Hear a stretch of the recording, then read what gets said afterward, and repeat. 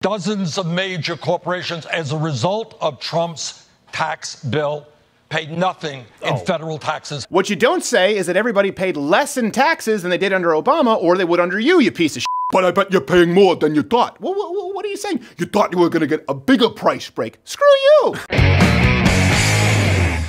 Now, I wanted to get into the top socialist lies. Top 5 myths that people... Good. I guess these just continually... Let's just start with this. Bernie Sanders town hall at Fox News. It personified everything wrong with the left wing. Let's start with this. I happen to believe, Joe, that we have an absurd tax system. And while millions of people today are paying actually more in taxes than they anticipated, Amazon, Netflix, and dozens of major corporations, as a result of Trump's tax bill, paid nothing in federal taxes. I think that's a disgrace. What you don't say is that everybody paid less in taxes than they did under Obama, or they would under you piece of shit. By the way, did you notice he said dozens of corporations? Dozens. Just run a quick search and see how many corporations there are in the United States. Hint, it's a lot more than dozens.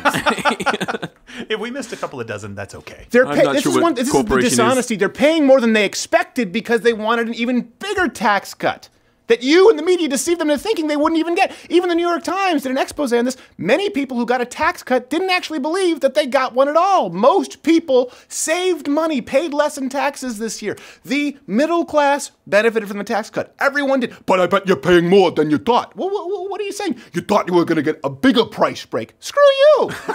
This is how socialism works. It deceives people into thinking they're worse off than they are by lying to them and then using that misery to get elected, promising to solve everyone's problem with free money. And this was, we'll get to the top 5, I think the biggest myths, the most pervasive myths. All this was reiterated. There was an article this week announcing Means.tv. Did you see that? It's an online socialist media network who, without a hint of irony, it'll be a paid subscription service. Stephen, that's a tax. So I went to their site to see what they were about. And again, let me know which socialist candidate you want us to live stream next week, starting at 8 p.m. Eastern. Sanders, Harris, Klobuchar, Buttigieg, Warren.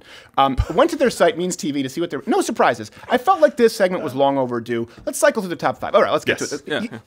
Number 5 is that there is no class mobility. The cards are stacked against you. This comes directly from the new paid subscription socialist network. You only really have like so many options. You can go to the factory, you can go to the college, or you can go to the army.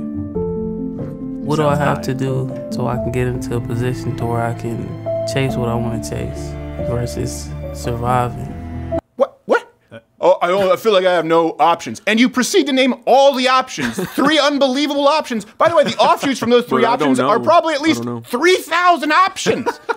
Like, I could work at a factory and work your way up to vice president, factory. This was in Detroit, this network, where a UAW worker cost the company an average of over $130,000 a year. Whoa. I could go into the military. Oh, you mean you could get tuition paid for? Work your way up to, I don't know, officer? Not to mention serve your country? Yeah. Or I got to go to college and choose any of the hundreds of degrees available there? This is like, I only got 3 options. No, I can't do anything. Why are you complaining? Sounds horrible. Because the options I got are only infinity. I don't understand. There are 3 options to on-ramps, basically. There are 3 on-ramps to any option you want for the rest of your life. Okay. This idea that there is no social mobility in the United States. The cards are stacked against you. Over the course of their lives, 56% of Americans will find themselves in the top 10%. 73% will spend at least more than a year in the top 20%. Okay? So this idea that there's a static 99 and top 1% ruling class, it's just not true, particularly in the United States. And this brings me to myth number 4, that capitalism only benefits the wealthy. We hear this all the time, that America sure is a rich country, but for most people, it's terrible. My mom actually told me, like, moving to America just, like, made everything worse. From where? In America, I feel like money is always the problem and the solution at the same time. Are you high right now? Seem to be just doing worse and worse, and nobody really seems to be able to do anything about it. Better and better. You know, why do our parents work all the time and then it's still hard for us? Because you spend too much. Like, a system in place that keeps us there. And to find out about that system, like, it's only $9.99 a month. I buy your cars. I buy your car. They're not going to stay poor for long. Honestly, here's the no system is perfect. But name me any system throughout the history of mankind that has pulled more people out of poverty than the free enterprise and a capitalist system. Venezuela. They killed them all. There you go. You know what? Here, let's do a mental exercise. Everyone watching, Okay. pick a system, any system right now. Think of it in your head, okay? No, that's the answer. Let's just go under Trump because they try to amplify this with Donald Trump. Look, people are worse off ever. Yeah. We have the lowest unemployment rate in 50 years. Record numbers of workers returning to the workforce. Highest job labor force participation rate. And by the way, even with all of that, we actually have both the lowest layoff rate and the highest amount of unfulfilled, meaning available jobs, since the Department of Labor began recording the statistics ever. It's time to toss your hemp noose over the basement pipe because I only got 3 options: college, military, or being an entrepreneur. It's like I could go to school, study in maybe like the STEM field, or get on Shark Tank. What the f? Like, we need a new system. Right. Hit the notification bell, by the way. Join up at loudscrowder.com/mugclub. It's more necessary than ever. Half Asian lawyer Bill Richmond can tell you. Of course, subscribe to iTunes. And hit the notification bell. I already said that. And rate us on iTunes. It doesn't really matter. Hit the bell. Here's one of the biggest ones. You've heard this a lot, right? The idea that there's no wage growth. One of the most common myths is that wages have remained the same. If you factor in inflation and you look at U.S. where people are working more, but they're not getting paid any more money, here you go. You hear it all the time. And about half of Americans don't own a stock, a mutual fund, or any it means nothing to them. So they'd rather get a wage increase. The key thing that we've been looking at for quite a while that doesn't seem to be moving too much is wages. Yeah. 2%. The trouble with 2% is 2% kind of just sucks. Wages growing at 2% is not enough to make anyone feel the job market boom. First off, I don't want to go ad hominem, but is her chin penciled on? It's like the Burgermeister Meisterburger. It has 2 very defined lines. Okay, this is just as problematic, to use their word, as the wage gap, the idea of 77 cents in the dollar. That just compares women make X, men make Y. One problem with computing wage growth, the way that the Bureau of Labor, the statistics do, is they do average hourly earnings. It's going to get a little nerdy. Let me try and go through this really quickly. That doesn't take into account lifetime wage growth. I highly recommend you check out the sources in the overlay that we bring up here right now. Let me distill it for you. When you take into account individual wage growth as calculated by the census, their current population survey, okay, those models, it's actually closer to 5%. Which doesn't suck. No. Average individual wage growth is always higher than the simple average hourly earnings growth. And there are a few reasons for this. And I want you to do your own mental exercise because anecdotal obviously doesn't necessarily prove a point. But the empirical data, I believe, will match up with your anecdotal experience. So anyone out there right now who's done a job or been in a career in the same field of work for more than 10 years watching right now, okay? I'd like you to comment below. If you have been doing the same job or working with the same company, same field of work for 10 years, I want you to do some math. Have you only seen a 2% wage growth? I would challenge anyone out there.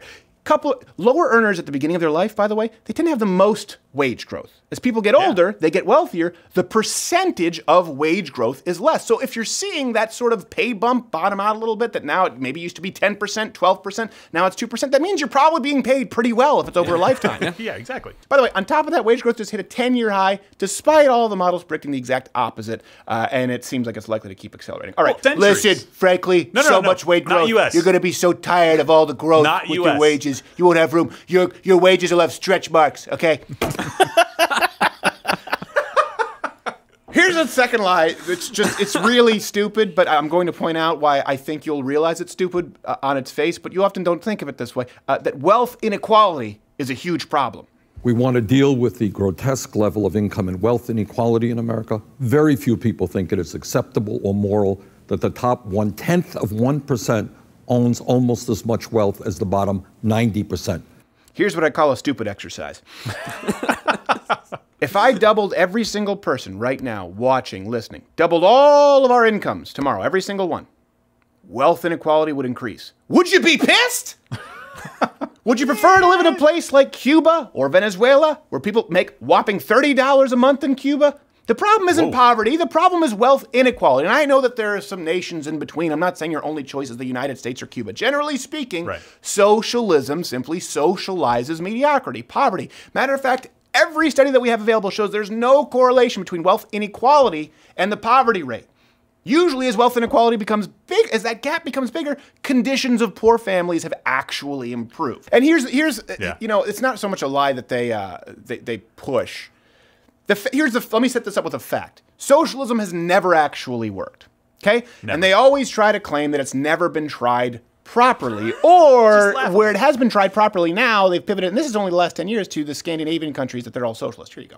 What happened in Venezuela? They call that democratic socialism. But it looks like he's masturbating on a subway. The problem is, though, brothers, that any time there's been the attempts of ordinary people to engage in self-determination, they can get crushed by external nations. Look at U.S. policies toward Venezuela has been very, very ugly. Nicaragua in the same way. So we've never had a chance to really pull it off. So it's only been a movement so far. Well, so long as we know what democratic socialism is, and if we know that in countries in Scandinavia, like Denmark, Norway, Sweden, they are very democratic countries, obviously. America to look more like Scandinavia. That's right. That's right. And what's wrong with that? Well, there's a lot wrong with that. First off, the snus.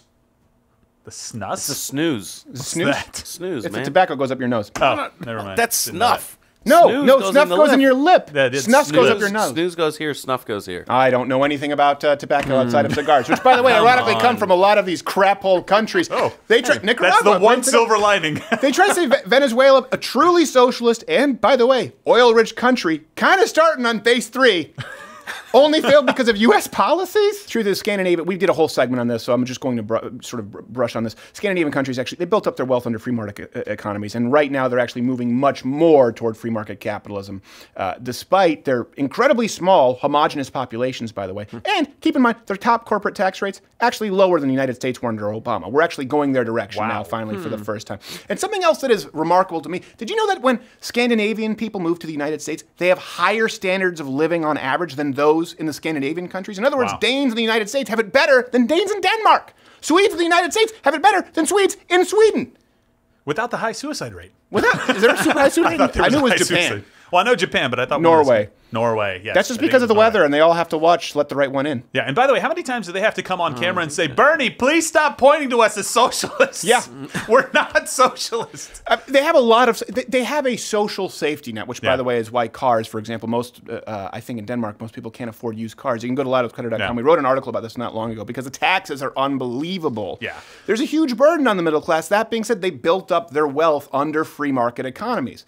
So you can't claim that a country, if the United States, for example, tomorrow became a socialist country, would you say that we became the world's greatest superpower under socialism? No. Of course not. No. Obviously, I would say that the facts are on our side, okay? Because I just listed over a dozen. But I know that both sides argue they're on the side of truth. Okay, let's put that aside for a second.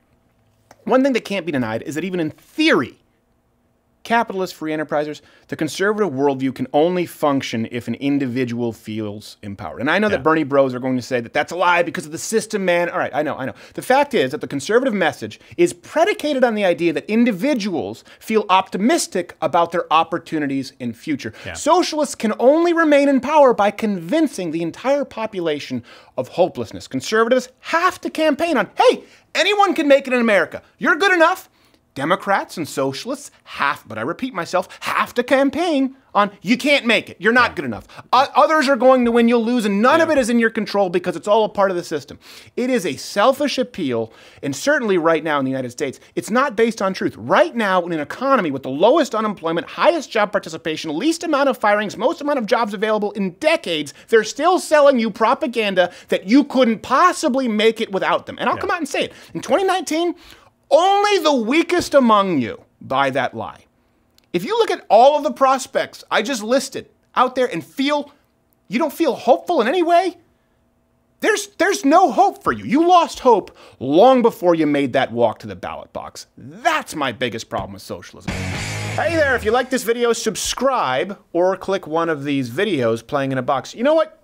Hit the notification bell because subscriptions don't really mean anything anymore, especially if you're not 18 or older, at the very least logged into YouTube as 18 or older, because sometimes people are 25 but they don't know how to use the YouTube system properly, and then just hit the notification bell or you hate yourself.